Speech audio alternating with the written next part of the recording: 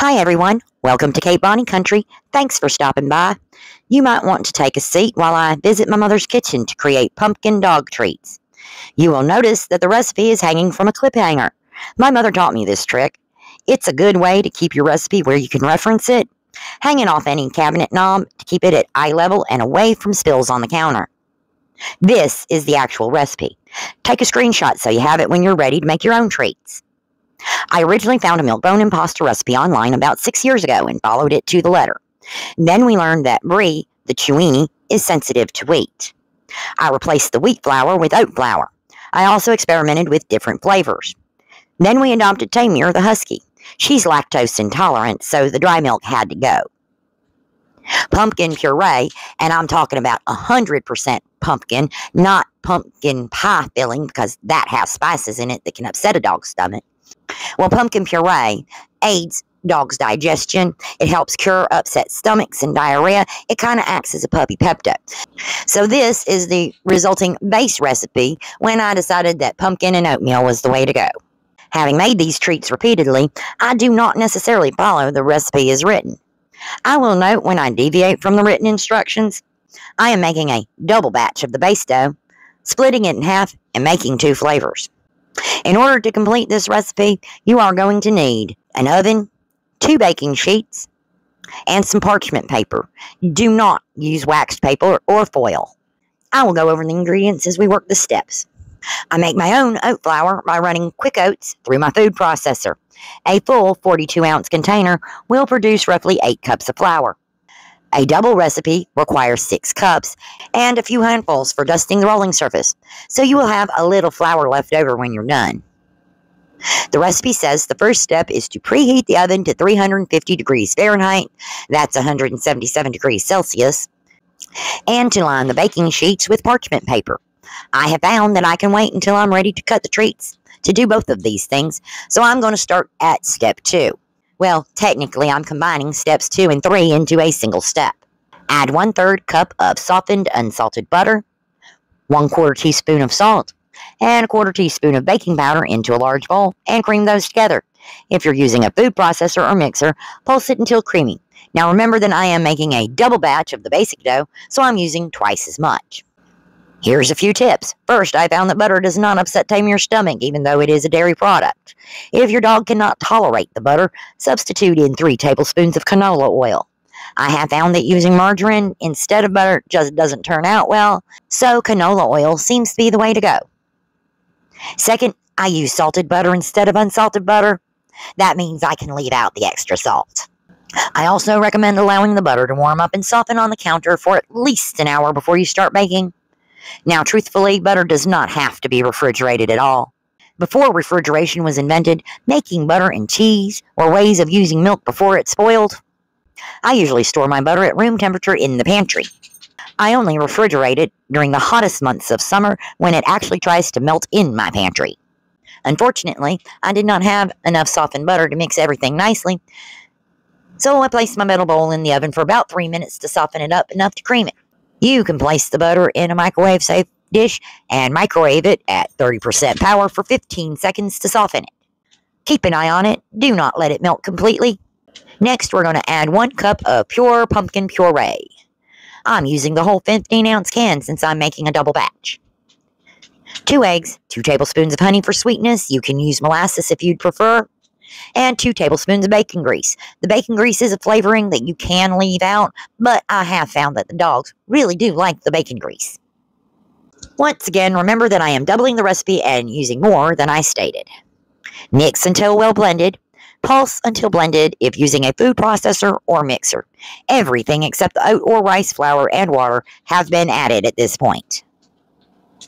Now the recipe tells us to place 3 cups of oat flour, 3½ cups if you're using rice flour, into a separate bowl and fold the pumpkin mixture into it. I don't feel like getting a second bowl dirty, so I just add the flour on top of the pumpkin mixture and fold it all together. The resulting dough will be dry and crumbling. Add warm water or broth slowly while folding the dough together. You do this until the dough holds together. You might not need the entire ½ cup.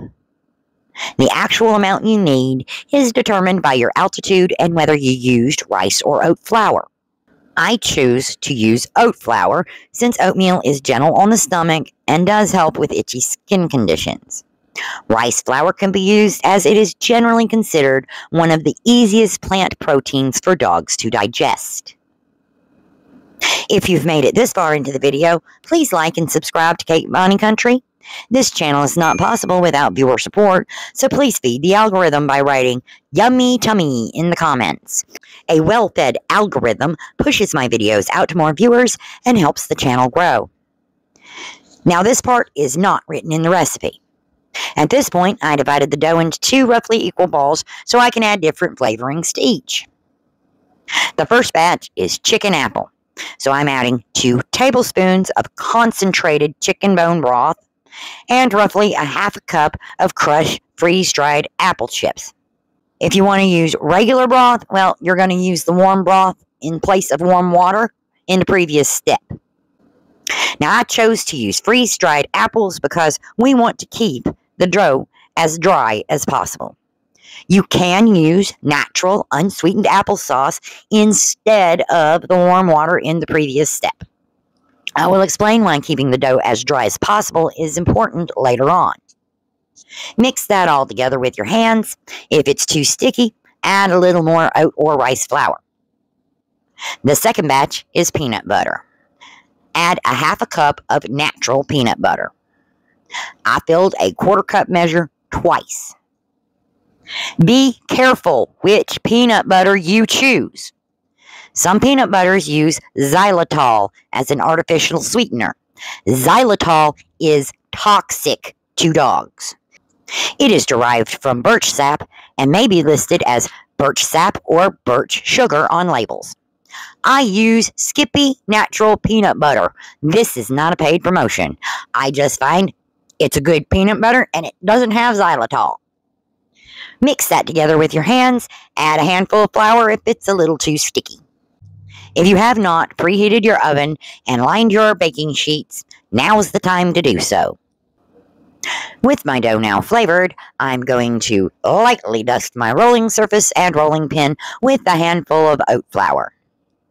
If you have made a double batch of the same flavor, you can separate your dough ball into 2 parts. Use one part now, wrap the other part in several layers of plastic wrap, stick it in the freezer for up to 3 months. Just take it out of the freezer and let it thaw on your counter for 3 hours before you're ready to roll it out and use it. Now we turn the dough out onto the floured surface and roll it out to roughly 1/4 inch thick. That is 6/10 of a centimeter. Notice that I typed that completely wrong in the recipe. It is not 2.5 centimeters thick. We're going for 6/10 of a centimeter. Personally, I split the dough ball into 4 sections and work each section individually. If I didn't, the dough would take up my entire counter when rolled out. Use a cookie cutter to cut them into desired sizes and shapes. I'm using a shamrock-shaped cookie cutter for the chicken apple treats and a bone-shaped cookie cutter for the peanut butter ones. Arrange them on a baking sheet, leaving about 1/4 inch of space between them. That is 6/10 of a centimeter, and again, I goofed it up when I typed out the recipe. Gather scraps together and re-roll them until no dough remains.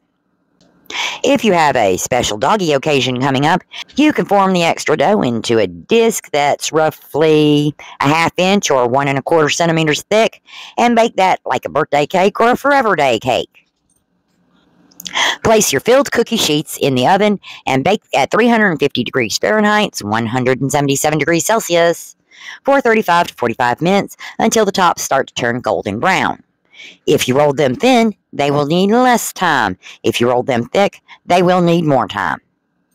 Turn off the oven. Open the door slightly. You can use a dish towel or oven mitt to hold the door open. This allows enough heat to escape and to stop the cooking process. Set a timer for 15 minutes. When that timer goes off, reclose the door and leave the treats in the oven until the oven cools completely. This process allows the treats to dehydrate a bit more without burning. This is also why we keep the dough as dry as we can throughout the cooking process. Dehydrated treats last longer and are crunchier than treats that are taken straight out of the oven. Store them in an airtight container. I like to separate them into dozens and place them in labeled zippered bags. In the pantry at room temperature, they will last about 2 weeks before they start developing mold. If you put them in the refrigerator, they can last up to 8 weeks. Personally, I put all the zipper bags in my freezer where they can last up to 9 months. Of course, I've never had a batch last 9 months because my dogs eat them long before they go bad. I simply take out a dozen whenever I need them. Once again, the dryness determines how long they will last. Happy baking!